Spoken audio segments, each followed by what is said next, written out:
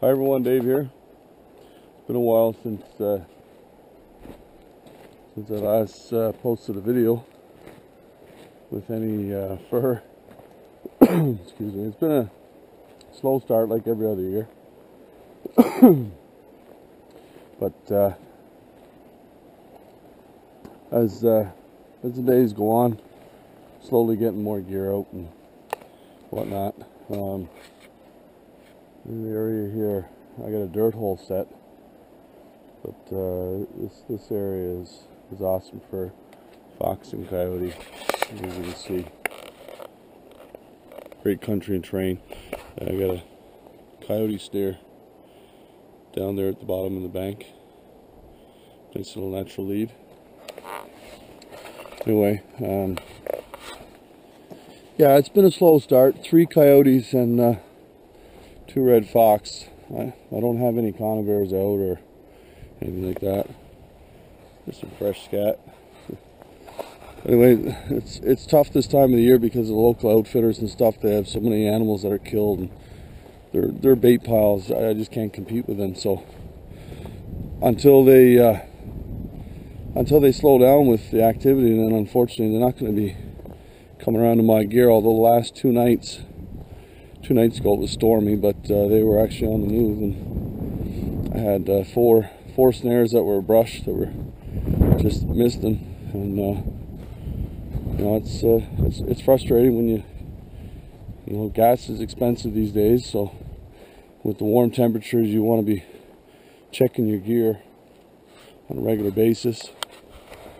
That's the dirt hole set I got right there.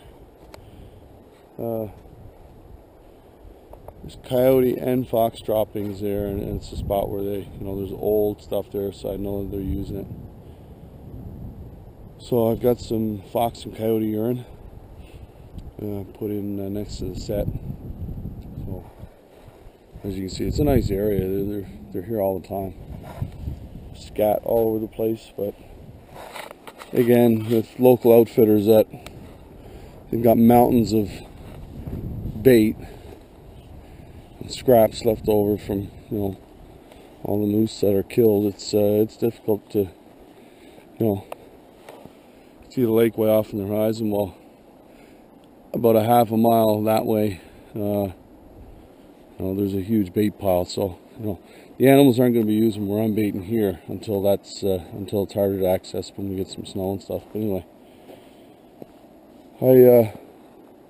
I've got about maybe 2 more dozen snares to check, and I'm hoping to get out some more dirt hole sets, or maybe some cubby sets, some houses.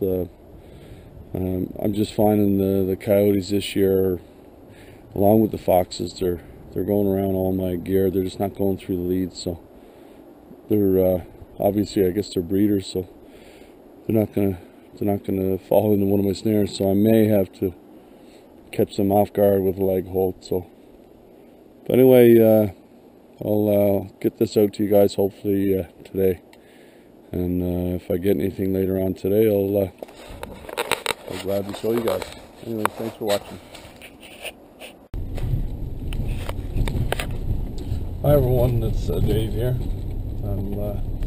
It's November the 13th today. I haven't had much footage because I just haven't been catching a whole lot.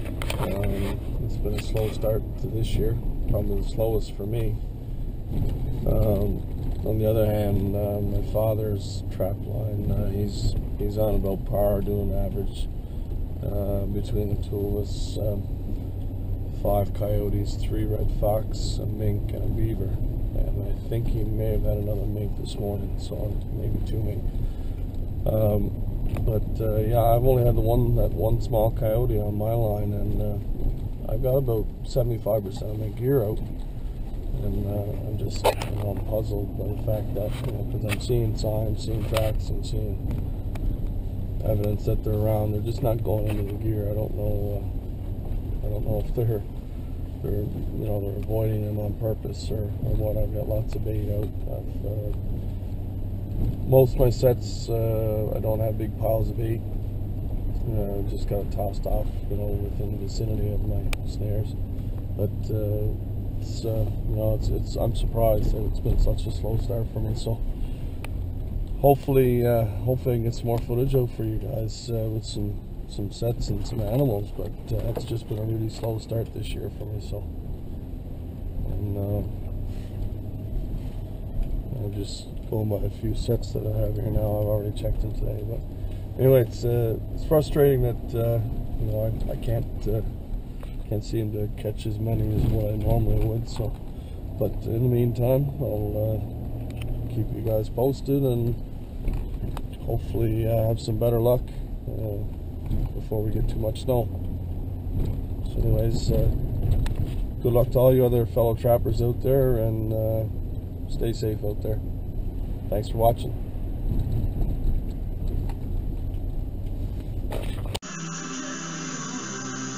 Welcome back, Dave here. As you can see, on my father's line, he's doing a lot better than I am this year. I don't know why. I guess experienced trappers always do better. But anyway, 3 red foxes, 2 females, 1 male. Coyote caught this morning, average size.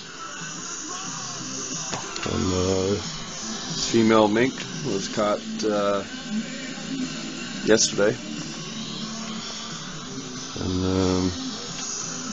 a couple more coyotes there.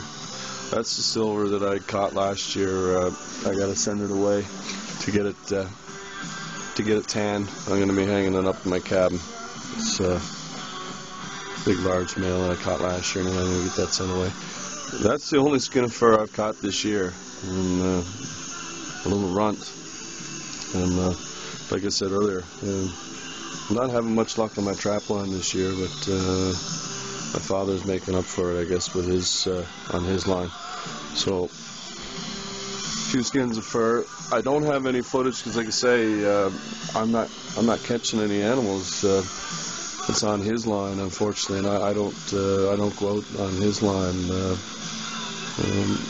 So he's got to axe his by he gets out on the ATV. It's the only way to get out on his trap line.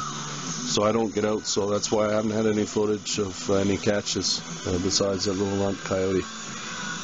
Anyway, got a few 220s, 280s there that are going to be set out. I just recently got off the phone. A beaver trap line had come up nearby my area.